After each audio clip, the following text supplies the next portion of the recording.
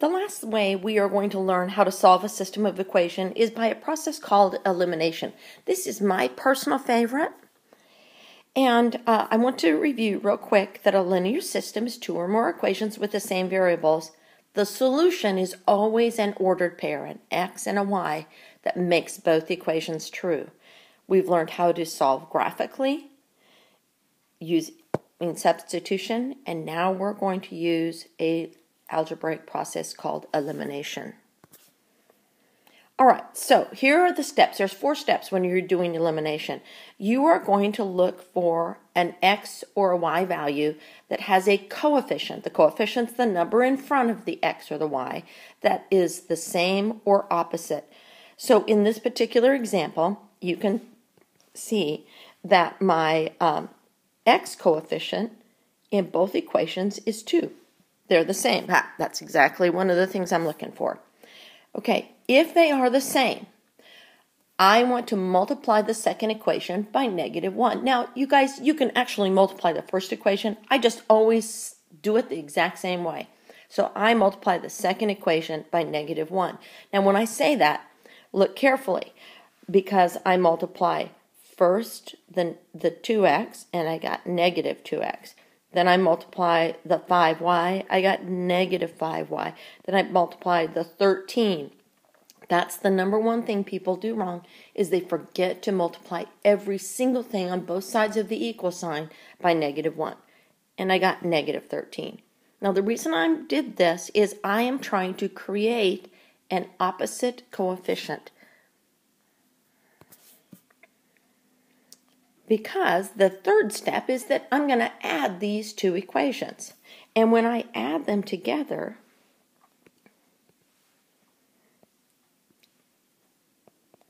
you can see that 2x and -2x cancel each other out and give me 0. So I'm not going to write down 0.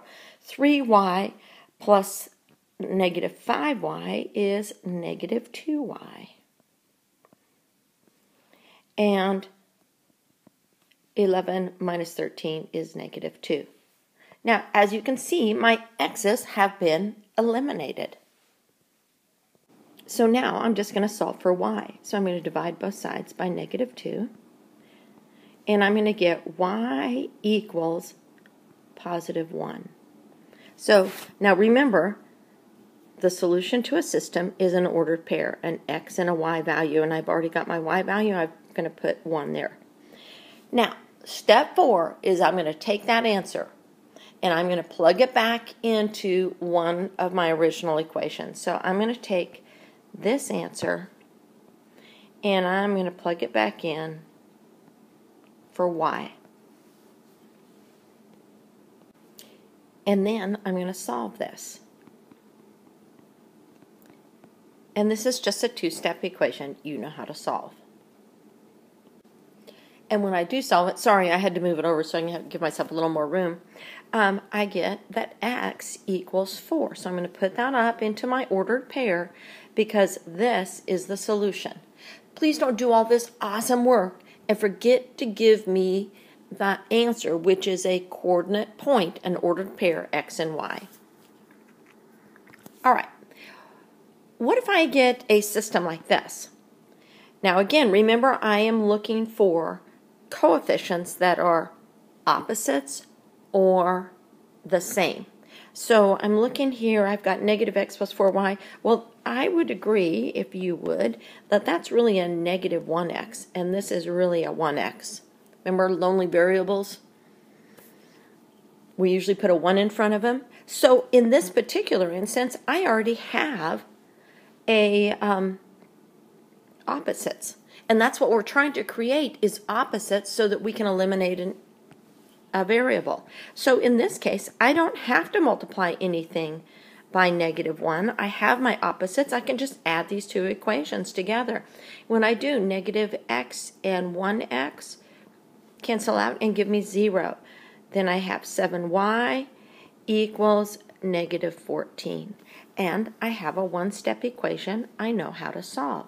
When I do that, I get that y equals -2.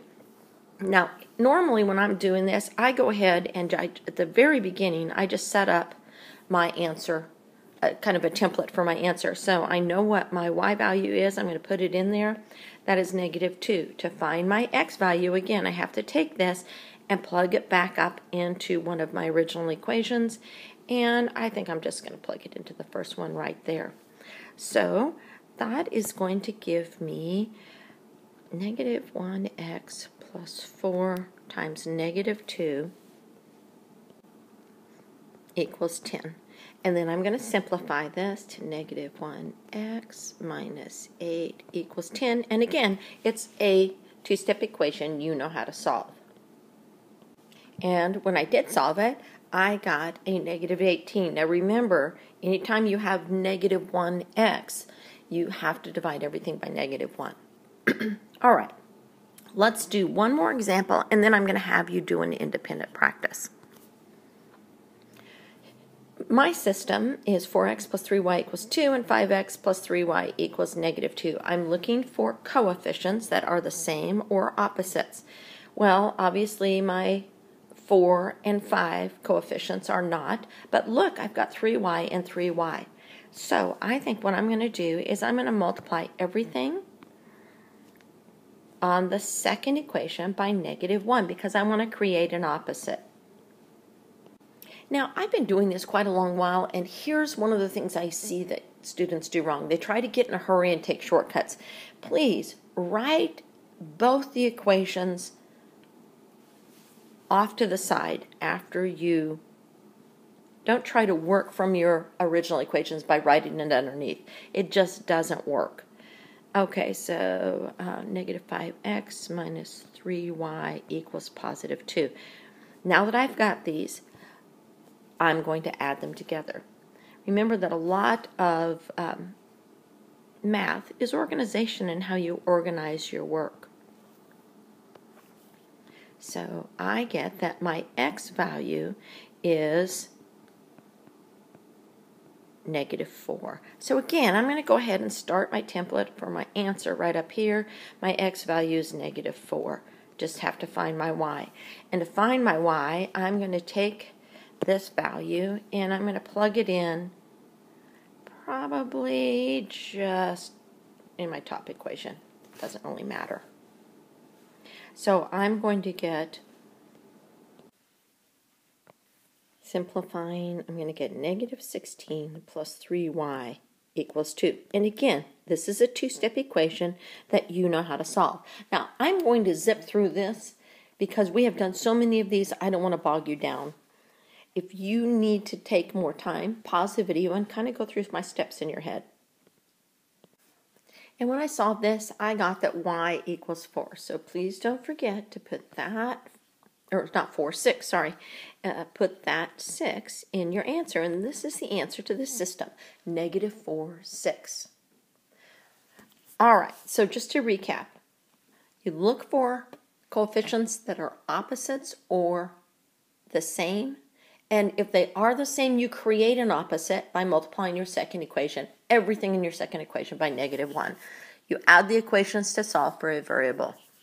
Then you plug that variable back into one of your original equations to solve for your other variable. All right, I would like you to write this system down, then pause the video and solve it, and then come back and compare your answer to mine.